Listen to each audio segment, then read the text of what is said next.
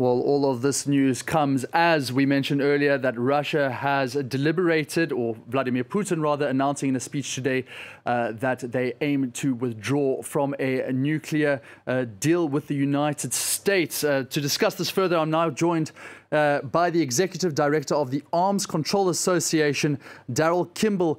Daryl, can you just expand more on the significance of what this announcement by Putin means for relationships with the United States?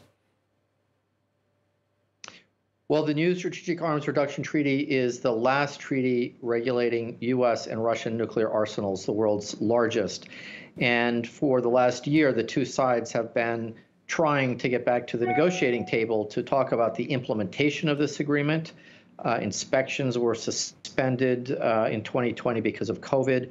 And now President Putin has said officially that Russia is suspending implementation of the treaty, not withdrawing, but suspending implementation, meaning he's not going to allow for on-site inspections, data exchanges, but apparently will continue to respect the limits set by the treaty. So this is a very negative development. It's not surprising. It also makes it much less likely the two sides will be able to negotiate a new agreement before this agreement expires in 2026. And that would mean that the U.S. and Russia do not have limits on their arsenals for the first time since 1972. That's quite a serious understanding of that, because obviously without the missile and ballistics oversight, a lot of things can happen. What do you fear? Well, at worst, the United States and Russia, if they don't negotiate a new understanding or agreement on their long-range nuclear arsenals, they could double the size of their current strategic arsenals. The current treaty limits each side to no more than 1,500 deployed warheads on long-range missiles and bombers. They could easily double that number within a couple of years by uploading additional warheads on their missiles. So that's the worst case scenario. That would also probably encourage China to accelerate its already worrisome nuclear buildup. And so we could be seeing a global three-way arms race if the U.S. and Russia don't get back to the negotiating table. And I would add that President Biden remains ready to negotiate new arrangements to continue to constrain the U.S. and Russian nuclear stockpiles. And the latest word, of course, is that the Duma is going to be deliberating on this. They are set to announce it on Wednesday. Do you expect any kind of pushback at all?